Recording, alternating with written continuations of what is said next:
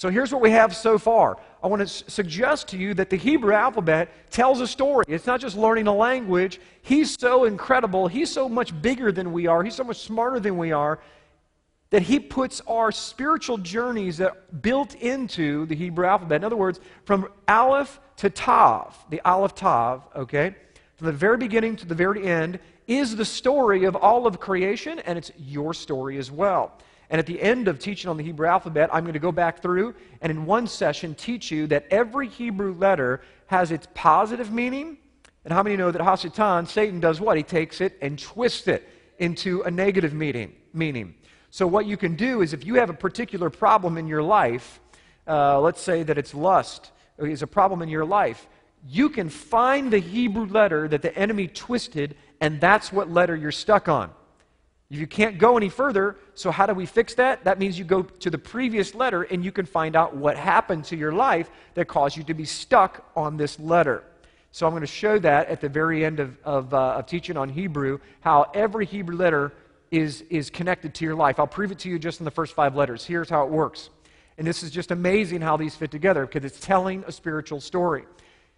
Aleph, the head of the house that gives to the poor man, that brings revelation, okay?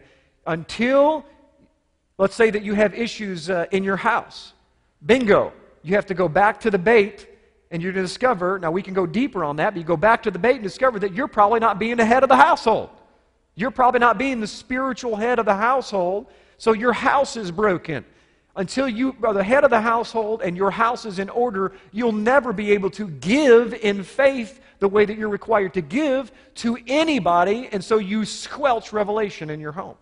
You squelch being able to be rise above, okay?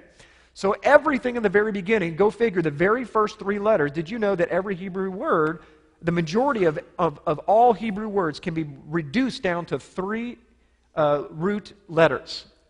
Okay? And so it should not surprise you that if that's true, which it is in Hebrew, that the very first 3 letters of the Hebrew alphabet should have something incredibly significant to share with us. So if there was no other letters, because everything can be reduced to its root, then the first 3 letters, look what it says. The head of the house gives. That's it.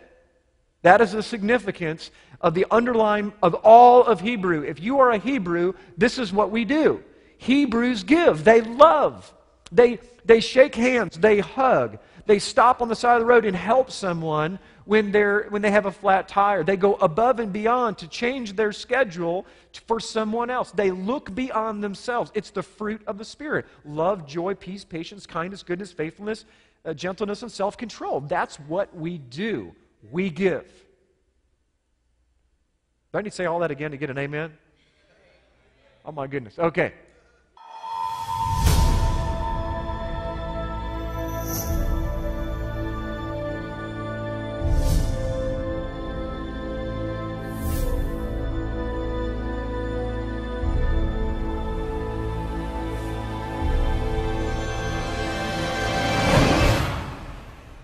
Come and join us as we travel back in time 4,000 years ago to discover exactly where the holidays of Christmas, Easter, and even Valentine's Day come from.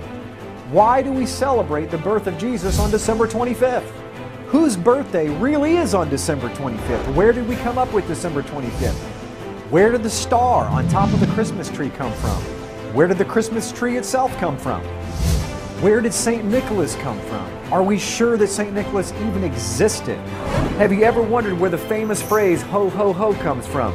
It comes from the late 1600s when they used to have plays, and before the devil would come on stage, he would announce himself by saying, ho, ho, ho.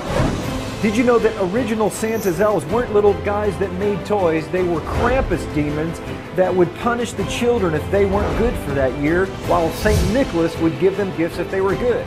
Who is the Easter Bunny? Where do we get Easter eggs from? Why do we celebrate Easter on the first Sunday after the vernal equinox? Did you know that Christmas was illegal in the United States until the mid-1800s? Can we celebrate these holidays according to the Bible? This is by far the most popular video on the internet on the history of Christmas and Easter. This video has changed hundreds of thousands of people's lives, and it will change your life too.